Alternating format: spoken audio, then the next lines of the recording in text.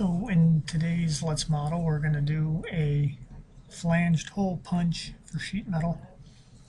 So the first thing you have to do is actually model the flanged hole. And this is what our end result is going to look like. So I'll convert this to sheet metal and just give us some material to work with because we're going to cut away our flanged hole. So everything's going to be based off this point. So you want to try to project this point from sketch to sketch and just use this point as much as possible. Anything that you project when you're creating an eye feature or a punch, you'll be required to pick again every time it's placed. So with a punch, everything needs to be based off of one point. So I'm just going to put both the inside and outside diameter, and I named my parameters. If a parameter is going to change, make sure you name it so that you can call it out.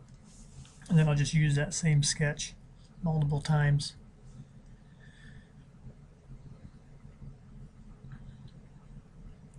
Try to use parameters as much as possible. This is always looks like it will always be the thickness, so I'll just say thickness times 2.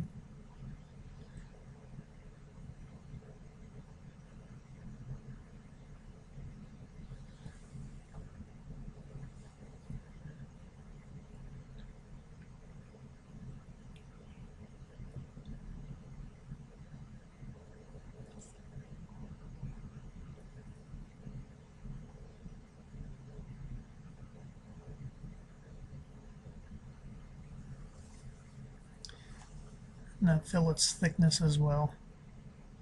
So that's our flanged hole. So now we're going to extract that as a punch. So you pick your features that you want to extract from this part, and it shows you over on the right which parameters were renamed, so those are editable, and also which geometry were projected, which pieces of geometry were projected. So we'll have to pick a sketch point, and that's it. If you project edges and faces, you'll have to specify every one of them when you're placing this punch. So make sure you build off of the same face and use that same sketch as much as possible. If I would have flipped to the backside and extruded that piece off the backside, when I place the punch, I'd have to specify the backside so I'd know how far down to start from. So we'll start a new sheet metal part and try to use this new punch. I'll go off of a different plane.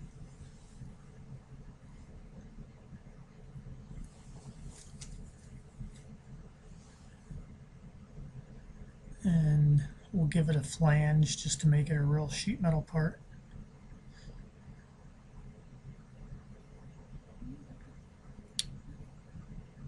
So with punches, the only thing you need is a point. So I'll start a sketch and place a point, and we'll dimension it into place.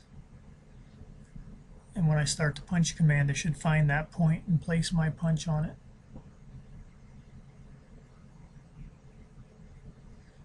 So there's my flanged hole. And coming over to the parameters, I can specify what my inside and outside parameters should be.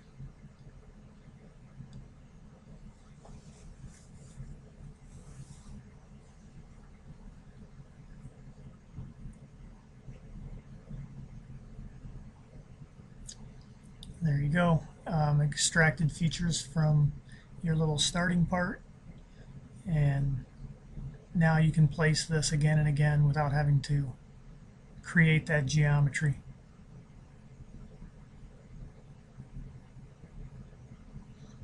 We'll do a little bit different size this time. We'll go small.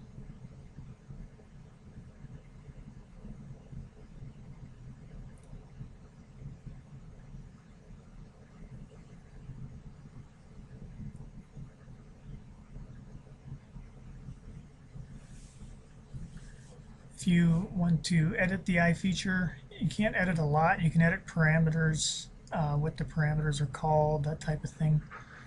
Got to figure out where they're saving them. So let me place a punch here to see where they're saving them. So it's public, users, public documents. And so you just go to where the punch is saved. I think they're called IDE files.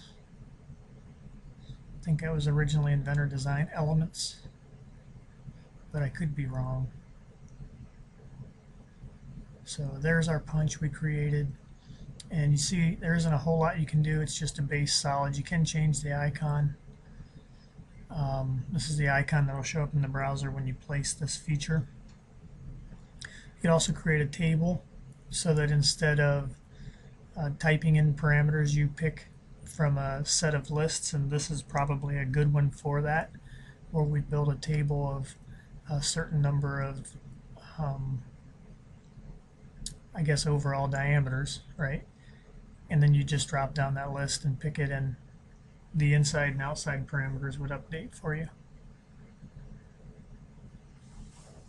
So you probably want to save the template piece that created this eye feature, especially if it's anything complex, or otherwise you'll have to recreate from scratch every time,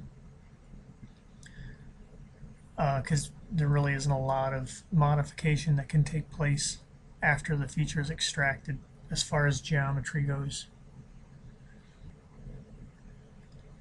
I'm not very good at making icons.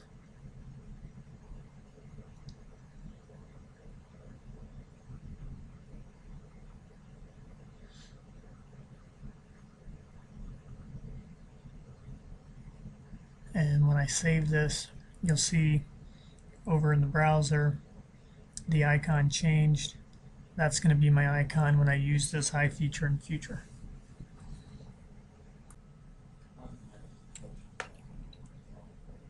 And there it is.